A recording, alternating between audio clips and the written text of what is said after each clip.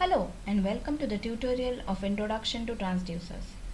Before we see the definition of transducers, let's see the block diagram of generic measurement system. It consists of three components. The first being the input device, then we have the signal conditioning device and the output device. Consider an example of the dish connection which you have at home. You have the dish as the input device which gets the electromagnetic signals from the satellite. Then it is converted into some kind of signal which would be understood by the set-top box. Here the set-top box becomes the signal conditioning unit, and then in turn it is given to a TV which becomes your output device. Here the input quantity is the satellite signal which is received by the dish, and it's a non-electrical signal. It then needs to be converted into an electrical signal. Keeping this in mind, let's see the definition of transducers.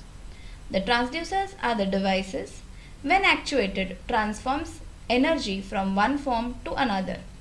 In the above example, the electromagnetic waves coming from the satellite is converted into a form which would be understood by the set-top box. Another definition of transducer is a device which transforms a non-electrical physical quantity into an electrical signal.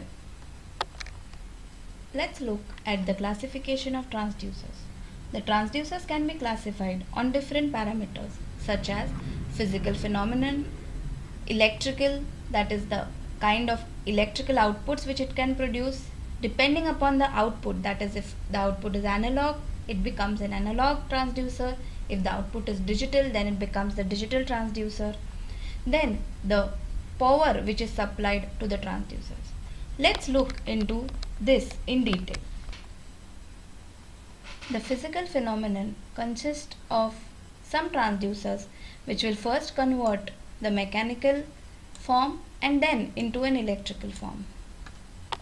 So the mechanical part becomes the primary transducer, whereas the electrical part becomes the secondary transducer. Let us understand this with an example of a mic. In this mic, usually you will have a diaphragm which would be placed inside the mic. So the sound waves which come will be converted by this diaphragm.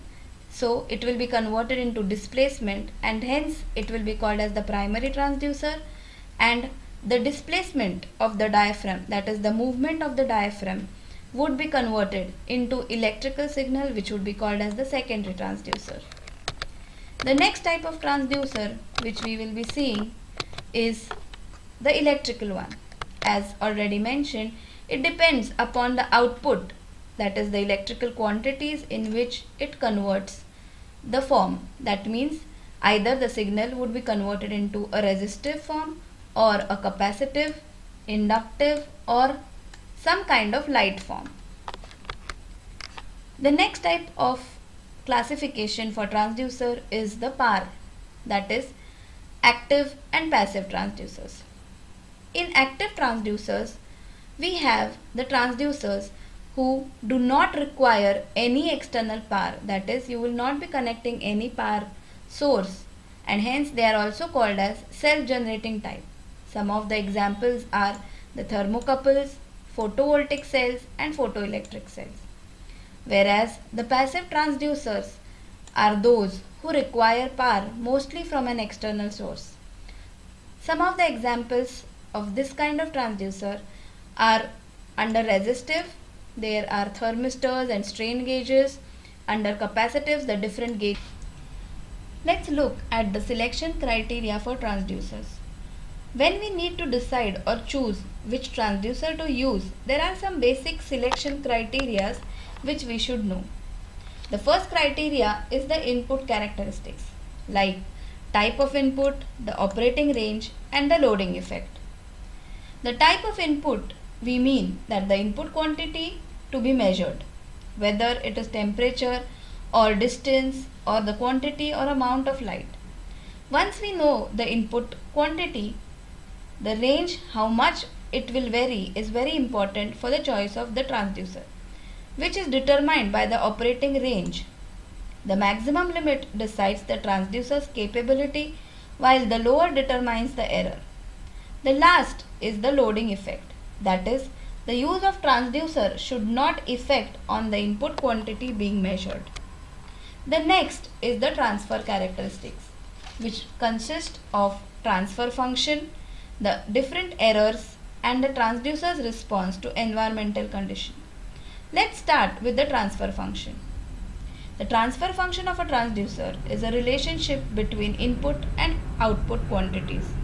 Let Q0 be the output quantity and Qi be the input quantity. So transfer function is defined as Q0 as a function of the input quantity.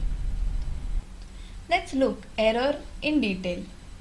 Error is defined as the deviation from the relation of input and output quantity. Epsilon here is defined as the error, whereas Q0 is the desired output and Q0 dash is the obtained output. Let's look how the errors are divided into different types. The scale error, dynamic error, errors due to noise and drift, and errors due to the frequency response of the transducer. Let's start with the scale error. Under that we have zero error, sensitivity error, and the non-conformity error with hysteresis error. Let's look at zero error. Zero error is the error with a constant factor, given with this example of graph. The blue being the desired quantity and the red being the output, which is actually we are getting in the practicals. So the distance or the difference between both of them is constant throughout and is linear.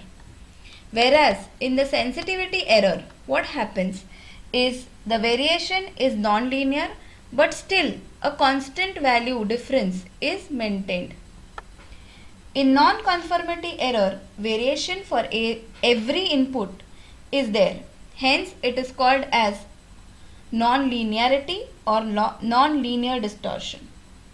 Under hysteresis error, all transducers show effect of hysteresis. In this, the transducers behave differently for the input and for the output. That is, if the input is increased or input is decreased, so the transducer will behave in a different way. The dynamic errors are possible when the input quantity is varying with time. Errors due to noise and drift and frequency response needs to be handled very carefully while choosing the transducers. The last selection criteria is the output characteristics. Under this we have type of electrical output, output impedance, and the useful range. The type of electrical output, such as voltage, current, time functions of amplitudes, should be such that it matches the next system. Usually we would need to manipulate either amplify the signal or convert it into digital for proper use. The output impedance of the transducer would determine the next stages of instrumentation. Output impedance should be as low as possible to minimize the loading effect. It cannot be zero, but it should be maintained as less as possible. The output range or the useful range which we will be using from the output should be also appropriate with consideration of the input range. To conclude, what we have seen today is the basic definition of transducer, the classification of transducer, and the different selection criteria to choose a transducer. Hereafter, in the following lectures, we would be seeing the detailed construction, working of electrical type of transducers.